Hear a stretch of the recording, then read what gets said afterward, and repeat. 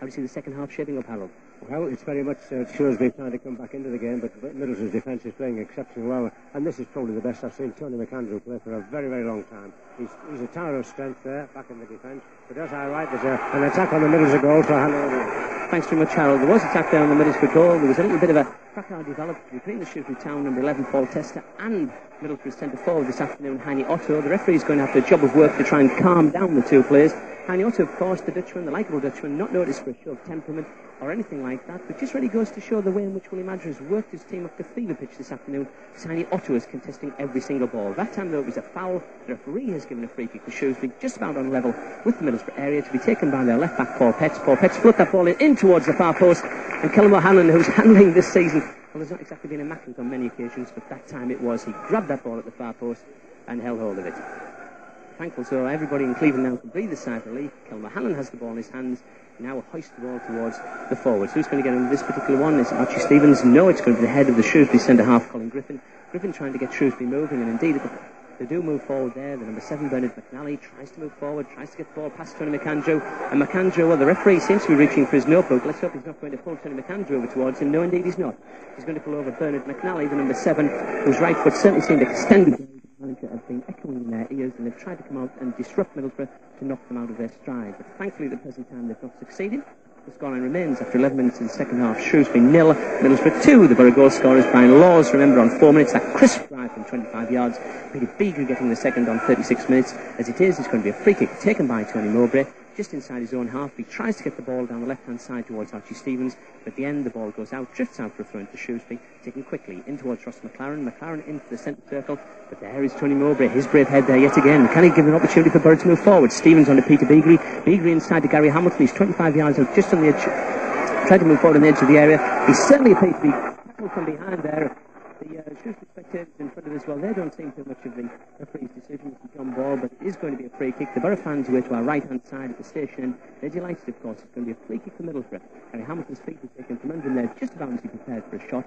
It's a good opportunity, if Middlesbrough can get something from this, to put in their third goal of this afternoon. Let's hope so. There's a number of Middlesbrough players congregating around the ball. Paul Ward is there, Tim McAndrew's there, Brian Laws is around the ball. Gary Hamilton's just walking away, thankfully not too hurt from that particular challenge.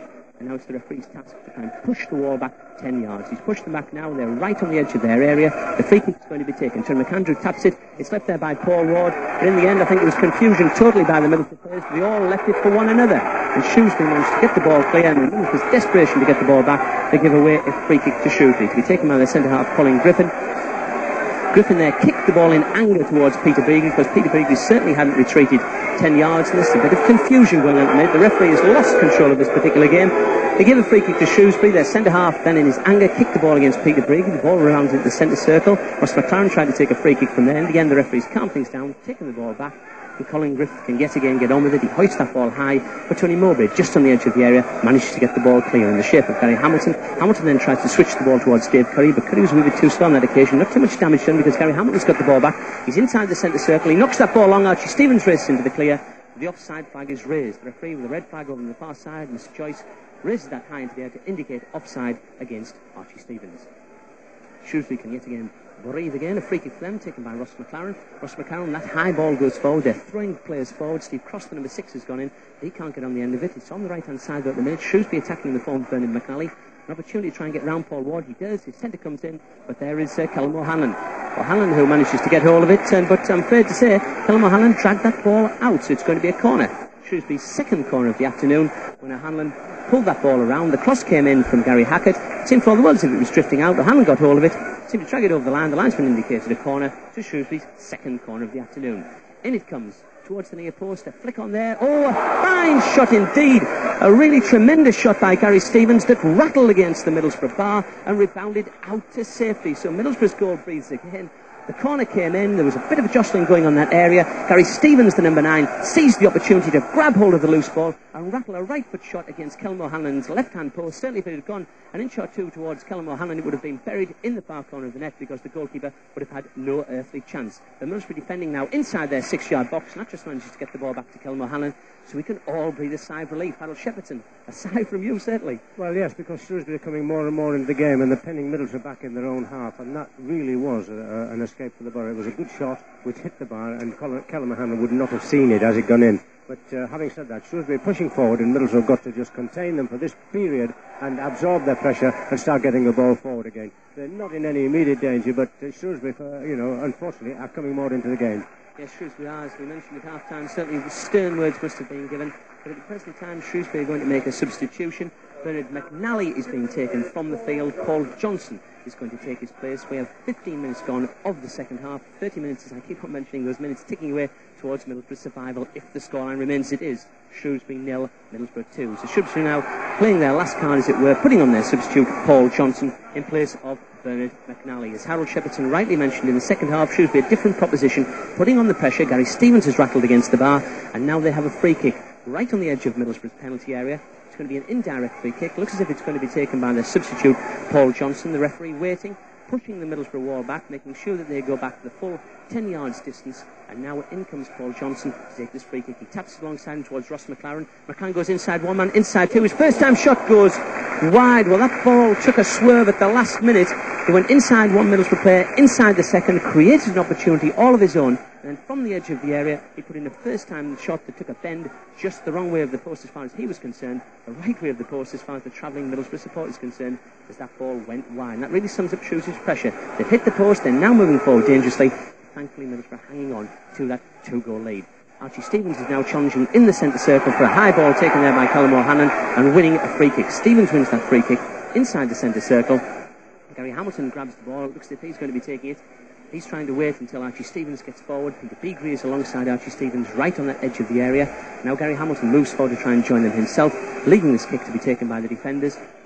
Tony Mowbray is now moving backwards. He is the one who's going to be taking it, seems, stepping now forward, taking his time, dwelling on those few seconds that he can manage to waste before he hoists this ball into the area towards the head of Archie Stevens. Stevens wins it first time, but Paul Johnson manages to clear it just before Dave Curry got in there. In the end, it wouldn't have mattered anyway because the linesman over there with the red flag had it raised for offside against Dave Curry just inside that Shrewsbury penalty area.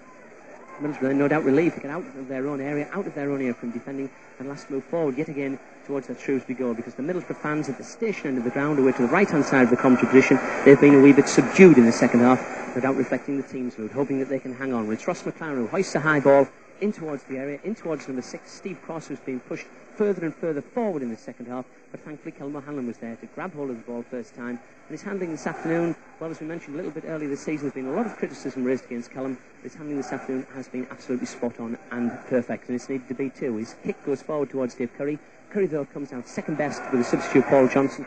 And in between them, the ball lands in towards the centre circle. Gary Hamilton gets it. Hamilton is then trying to forge an opening down the right-hand side towards Peter Beagrie, but Beagrie had strayed offside. Certainly Shrewsbury's offside trap is working much better in the second period than it did in the first, because it was sprung on more than one occasion, as Archie Stevens may well rue on the way back to Teesside, because he beat that trap twice, got himself clear in good positions, but his final shot wasn't really good enough, went wide. Well, Shrewsbury's free kick for that offside goes forward towards the head of the forwards there for Shrewsbury, but Tony Mowbray, the player of the season for Middlesbrough, his head makes that first and gets away the danger. For the minute anyway, because Shrewsbury have picked up the ball away on the right-hand side. It's in the form of Gary Hackett, the number 8. He tries to get the ball forward in turn. And a high ball there. Tony Mowbray's head is yet again there. Tony Mowbray's head at the end of this game must really ache the number of times he's been heading that ball out in good defensive situations, calming everybody down with his good, resolute approach. And he wins for his pens there. A free kick for Middlesbrough as the challenge was a bit too robust on him on the edge of the area. So free kick's going to be taken by the Boro when Callum O'Hanlon manages to retrieve the ball from the spectators way to our left in the tech end. It's been retrieved now. Free kick going to be taken by Irving Nattrass. When finally things are restored to order, Nattrass is going to take it. Looking forward, Middlesbrough still pursuing their attacking policy. I noticed Dave Curry's there, Archie Stevens, Peter Beagrie on the left-hand side. They're certainly not packing or defending in numbers at the present time, and up goes Nattrass' free kick towards Archie Stevens. Hasn't had too much success in the air really this afternoon, but he is battling to pick up the ball in the form of Steve Cross, tripped up from behind. And Archie Stevens has said one or two words because the referee decided there to give a free kick for Shrewsbury to Steve Cross. Archie Stevens, who went by him, said a word, said something to the referee. The referee said, well, I've heard enough from you, Archie, I'm going to put your name in the notebook. So that's the second Middlesbrough player to go along with Tony McAndrew has been booked this afternoon. Stevens there booked for dissent. 20 minutes of the second half have gone. That's 65 minutes in all of the game in progress. And Shrewsbury's free kick taken by Ross McLaren.